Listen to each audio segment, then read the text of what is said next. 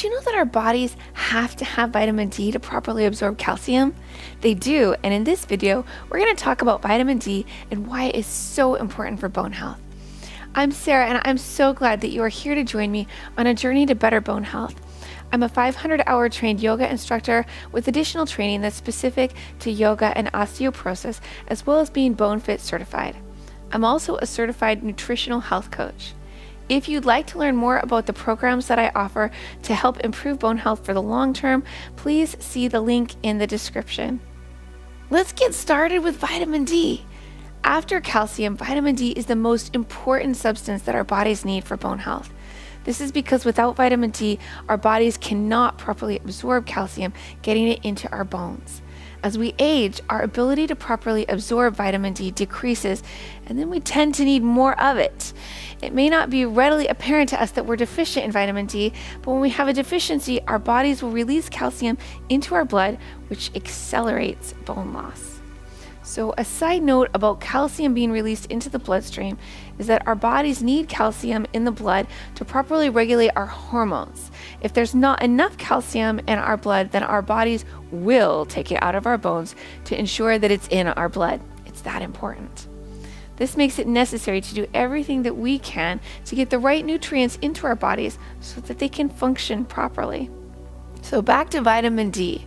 Vitamin D is a fat-soluble vitamin, which means that our bodies store it in our fat tissue.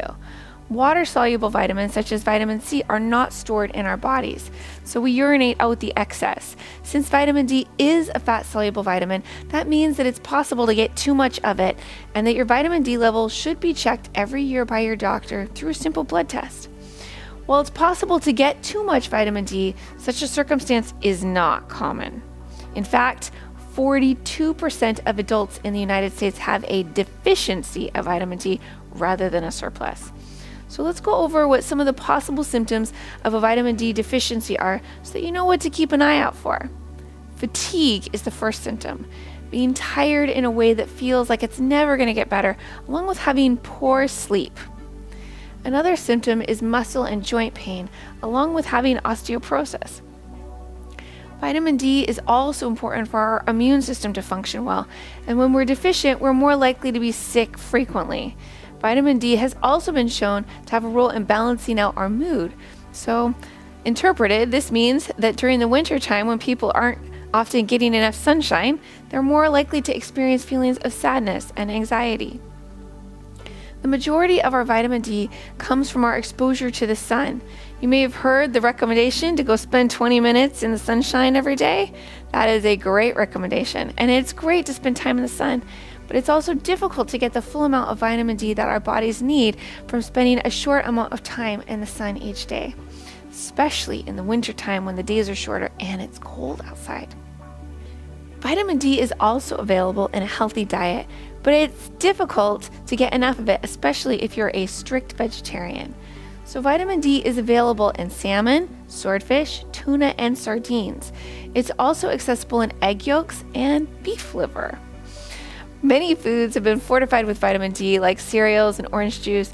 If you decide to include these vitamin D-rich foods in your diet, it's still unlikely that you're going to get the daily recommended amount, which makes it likely that you need to take a vitamin D supplement. So let's talk about vitamin D supplements. There are two types of supplements that are available, vitamin D2 and vitamin D3. Vitamin D3 is what our bodies produce after we've spent time in the sun. When we take vitamin D2 into our bodies, then we still need time in the sun to be able to convert the D2 into D3.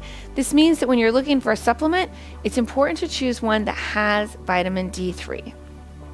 The daily recommended amount is 800 IU daily, international units.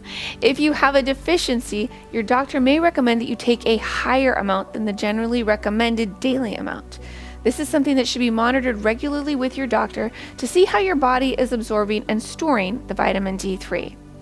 When you're eating foods that have vitamin D3, keep in mind that since it is fat soluble, it's best absorbed when you consume it with foods that also have quality fats in them, like avocados, grass-fed butter, fatty fish, or eggs. And since I'm a nutrition nerd who likes staying up on the current nutrition news, there's new scientific evidence that suggests that vitamin D may suppress melatonin, which helps us to get sleep at night. So this means that it might be helpful to take your vitamin D a bit before bedtime.